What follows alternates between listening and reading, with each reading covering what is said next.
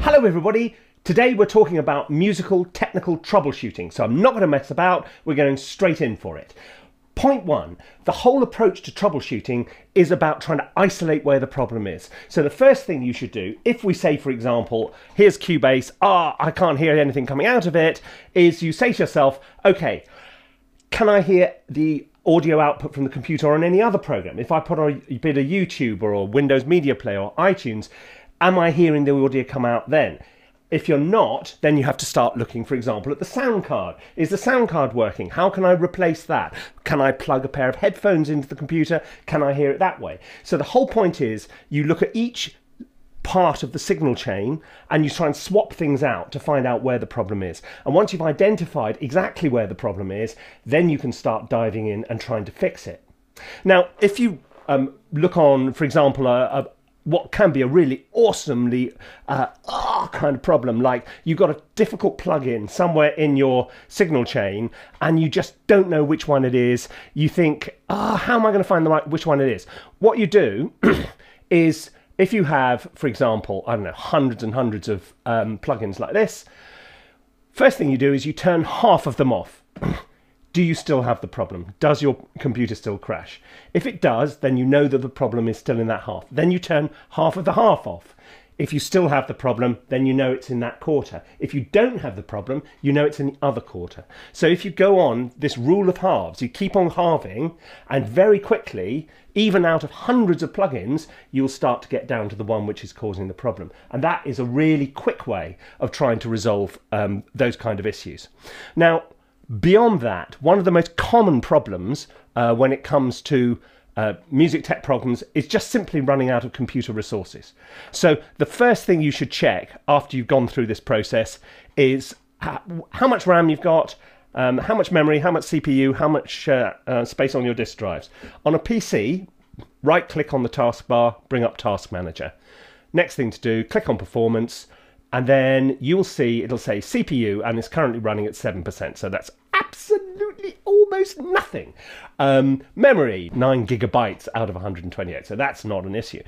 If you have CPU, which is anything over about 50%, and what you should do is you should run Task Manager while you're running back the program so you can start to see what it does when it's actually running.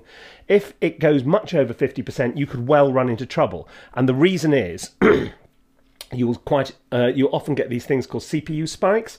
So every now and again, it'll put a lot more demand on the processor, and that spike can cause the program to crash. So you want to make sure that your CPU is around the 50% or less mark if you possibly can.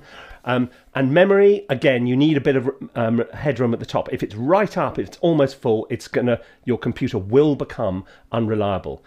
What if you're on a Macintosh?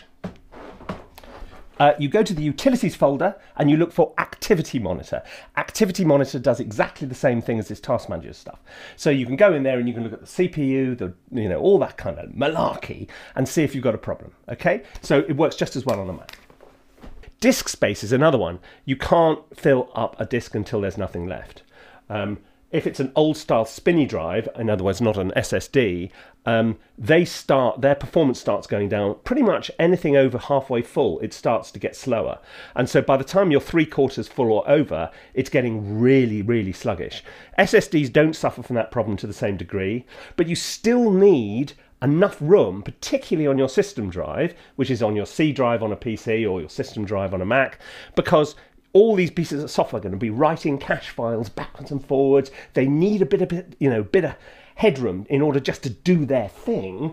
And if you don't give them the headroom, they're going to go, and they're going to crash. So, be nice. Make a bit of room on your drive. And this is particularly true if you're installing software, because the installation process will mean it has to sort of download, whatever, a gigabyte worth of stuff, uncompress it, it's another gigabyte.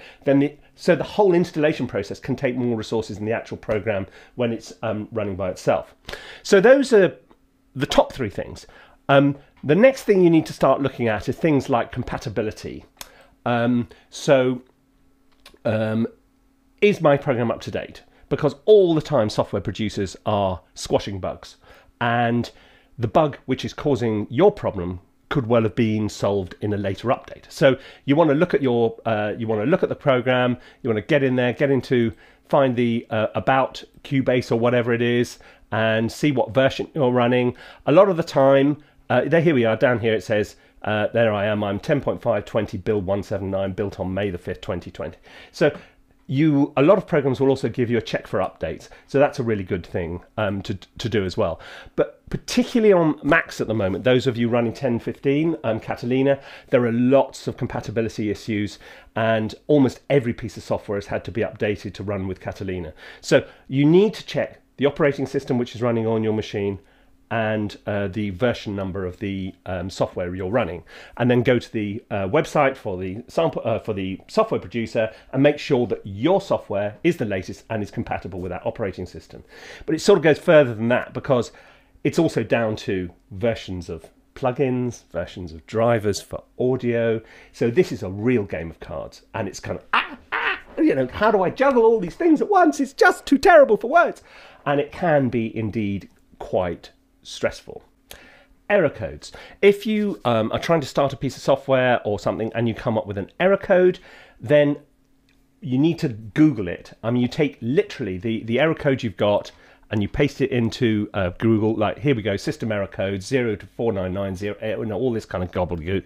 And if you Google it, mysteriously, up comes the explanation of what your error code means.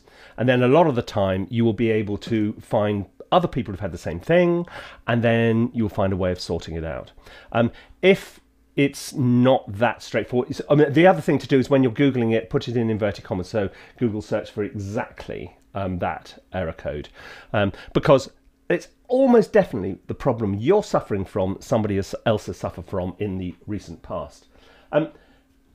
Now, one or two more basic things, which a lot of the time, before you start diving into start reformatting your hard drive, reinstalling software, and looking at your BIOS and all that kind of thing, check the cables. I mean, I can't tell you the number of times I've wasted days trying to figure out a problem, only to find a cable wasn't completely properly plugged in, or the cable just failed. They sort of do. I don't know how this works. How does it work? I plug in a cable, I leave it plugged in, I don't touch it, and then it fails.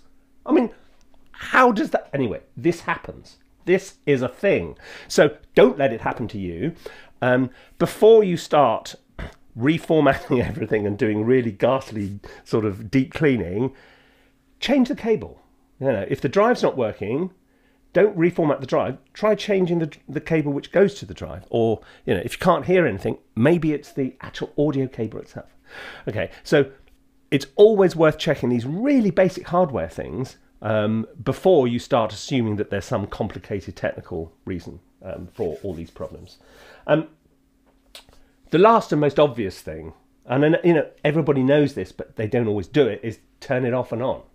Oh, he's told me to turn it off. I know, but it's more than just turning it off and on. It's doing a cold restart. In other words, don't just go, oh, restart, bing, back up and... No, shut it down. Shut down the power to everything else. Turn everything off in the studio. Go and have a cup of tea. Think Zen thoughts. Then come back, turn it on and see if the problem's gone away. Okay, so a proper cold restart is what's required, not just a quick type job. Lastly, there is a really good chance that this device you're watching this video on right now, if it's a computer, or even if it's not, will give you grief at some point in the next few months. So why don't you back it up now? Why don't you make a nice, clean backup copy? And so when it goes wrong, you've got something to fall back on. If you're on a Mac, use Time Machine. It's absolutely brilliant. It's one of the best things about being on a Mac. It just does it seamlessly in the background. If you're on a PC, there's system tools to do this. They're not quite so intuitive or quite so good, frankly, but there are third-party solutions. I use Backblaze, which is a cloud server solution where it just backs it up in the background all the time. It's really good. And actually having a backup which is not inside your computer is really important.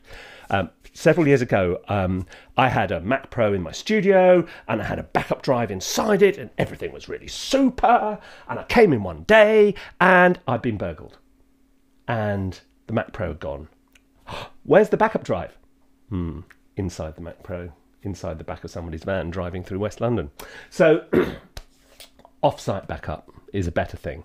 Back it up physically, keep it somewhere else, back it up in the cloud, whatever you're to do. So look, that's my instant lightning tour of my approach to technical troubleshooting.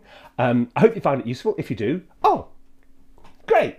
You could always subscribe, because when we do this kind of thing, and particularly when we do live things, then you'll get notified. And do the little bell thing, because a live thing's better when it's live, and you only get notified if you're a subscriber. Okay? Anyway, so thanks very much indeed for your company. We'll be back very soon, and I'll see you again. Cheerio. Bye-bye.